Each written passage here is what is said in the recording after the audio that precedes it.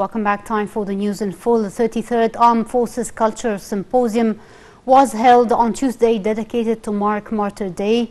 President Sisi honored the families of martyrs and the wounded in military operations during the event.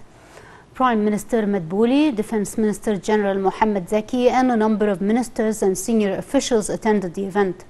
The symposium was held under the title, "If not for them, we wouldn't be here."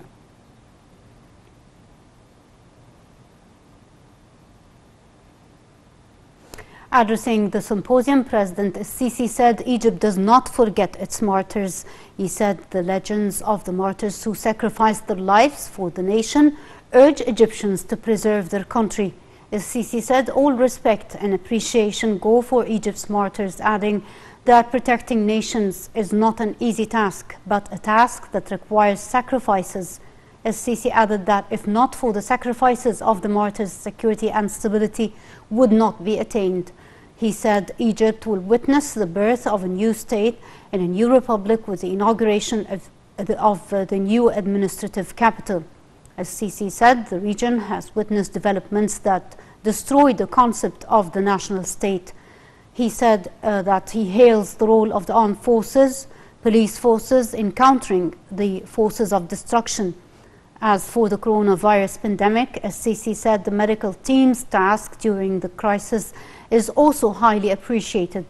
He said the state seeks to make citizens' lives better through the Decent Life Initiative. President Sisi said encroachment on agricultural lands must be stopped, as well as the acceleration of illegal constructions. Prime Minister Madbouli held talks on Tuesday with the Minister of Environment, Dr. Yasmin Fouad. He was briefed on developments and revenues from natural reserves and investment projects planned for them. The reserves discussed included those of the Central Zone, Southern Sinai, the Red Sea and Aswan.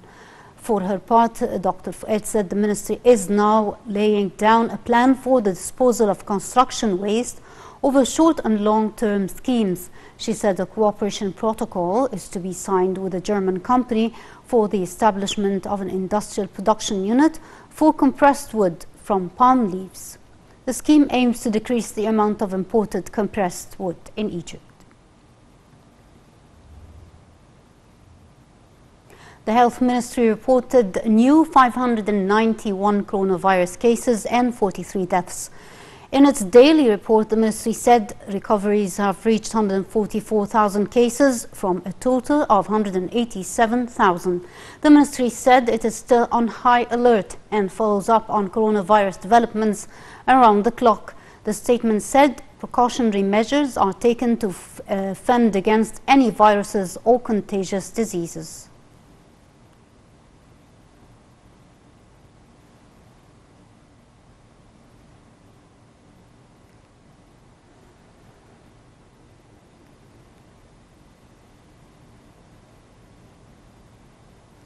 Russia's Sputnik V vaccine against COVID-19 could be produced in Europe for the first